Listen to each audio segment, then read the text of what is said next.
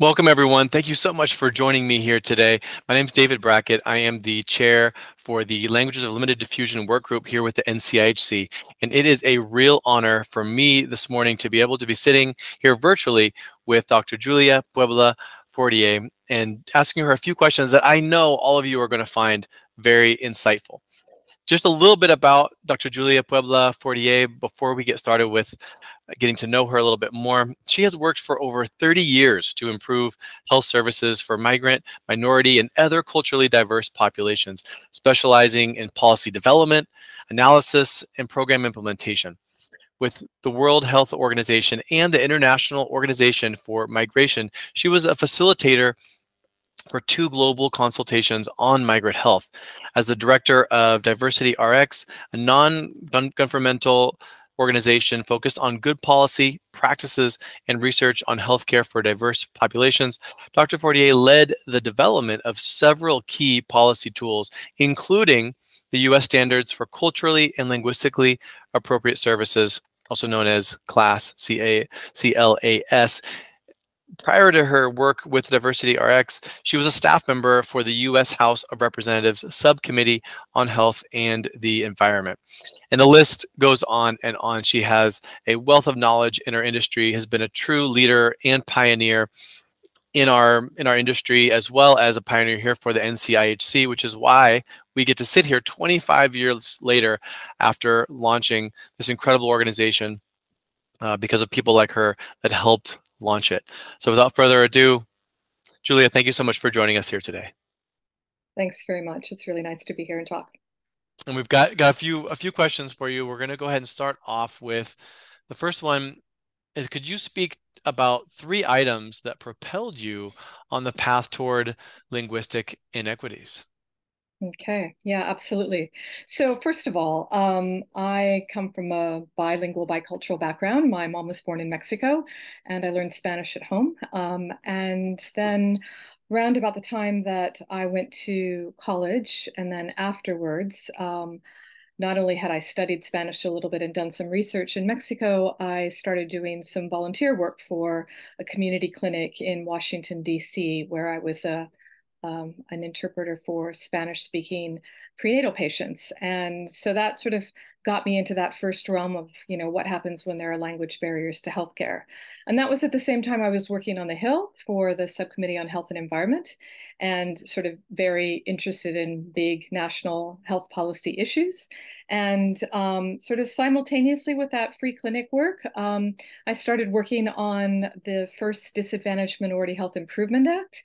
And as part of that process, we were approached through through two representatives' offices, Representative Mineta and some other offices to talk about language access issues in community health clinics. And so that was really the first time that I'd heard from frontline providers about their challenges in delivering delivering healthcare services to a lot of different diverse populations with different language needs, and how essentially there was no funding for that in that. And so that, of course, resonated with some of the practical experience that I was having. And we decided to look into that on a policy level to see what HHS was doing on this issue. And it turned out that there was still a lot of work to be done at the federal level, including recognition for these needs and community health center funding, but also looking at how these issues might be dealt with across other federal programs. And that brought us into touch with the people who are working on Title VI of the Civil Rights Act and the provisions that were in there, but only sort of haphazardly enforced, depending on the part of the country. And so the more investigating we did to find out the dimensions of the problem, the more I came in contact with people around the country who were doing critical frontline work in this area. And so folks in Massachusetts with the MMIA, what used to be the MMIA, and folks in California and in Washington State and in Minnesota. And slowly, over time, I got to meet some of the leaders, which are also national council leaders, people who were working in a variety of different settings. And we started to talk about, well, what can the federal government do to make your work easier and to make these issues more prominent? And so I guess that segued from sort of working in the community space, from the personal space to the community space to the national sort of policy space, where we did come up with some provisions and get that into the legislation.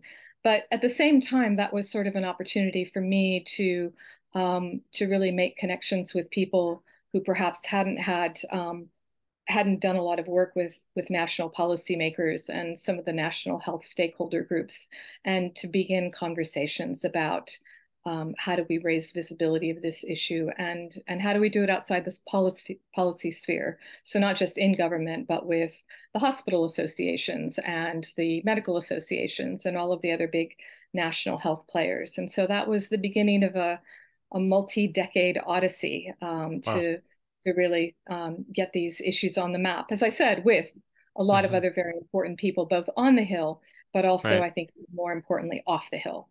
Yeah, definitely takes a village, doesn't it? Yeah. And and another question for you. So what was your role in the development of NCIHC?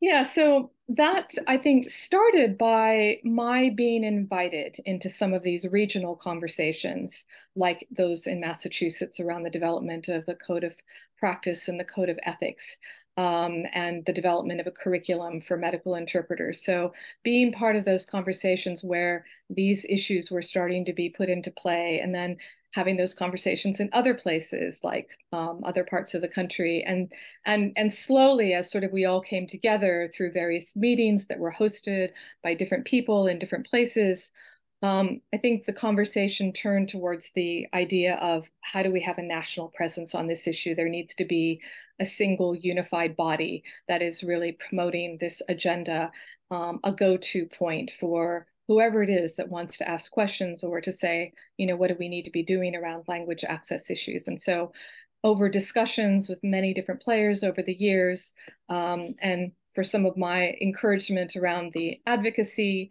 agenda and the policy agenda, the sort of notion of the National Council began to come together. And so lots and lots of meetings with lots of Yeah. different people as part of that. And then we sort of put together a board, a volunteer freelance sort of board. And Cindy Road and I were the first two co-chairs of that board when Mm, the organization first got started. excellent. And as far as just your looking back at your journey for language access, what would you say that the language access has done for you, and where do you see your journey with language access going? Yeah, well, it's been really exciting to be part of something that sort of touches on my own heritage, but also brings me into contact with other people around the world actually who are grappling with these same issues. So while I was working with the National Council and and on the Hill, and then after the Hill, I was involved in this effort to develop the class standards. So develop some of the first policy Mm, research around that, and then help lead the national consultation processes around that. And then right after that came out in 2000, I moved from the States to Europe.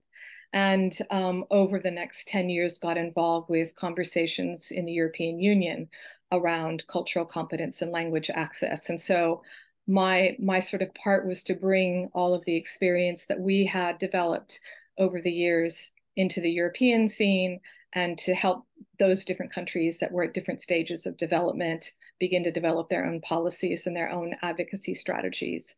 And then from that, also became involved with WHO and IOM, which were beginning to see migrant health as an important issue, kind of reluctantly at first in the beginning, but more so as the years went by. And that was sort of my role in helping co-facilitate those conversations. And then after that, I went to Japan, and then was actually through some people connected to MMIA, or the International Medical Interpreter Association, able to connect with interpreter advocates in Japan and look at their language access issues there. So you could say that it's been kind of a thread that I've taken with me in different parts of the world while continuing my work with Diversity RX for over 30 years. And that has just been an amazing opportunity to get different perspectives and and to see how it works in different political and cultural contexts, and to meet really cool people in many different countries. So that's been an interesting part of my journey. Wow, what a journey. That's just truly remarkable. I mean, it's going from Mexico to DC to, you said, to England to Japan, then England, or England to Japan. Um, that's incredible. Wow, and you've done so much, and continue to just really touch lives. And we just thank you for all of your hard work in our industry that a lot of times people outside of our industry don't see.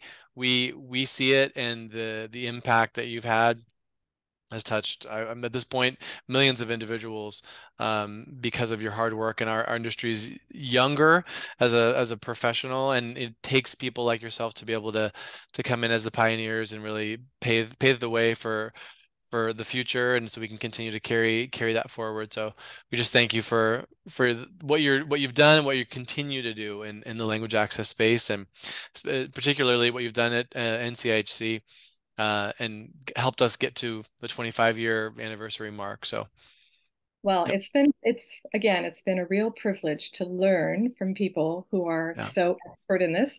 I'm not a professional medical interpreter, but bring a different set of skills. But it's really all of all of the interpreters, all of the frontline people like yourself who are really doing the super important work. And so I'm glad to just have been able to go along on that journey and help guide as I can. yes. Well, thank you so much for taking the time as well to join us here this morning. Yeah, thanks a lot. Thank you.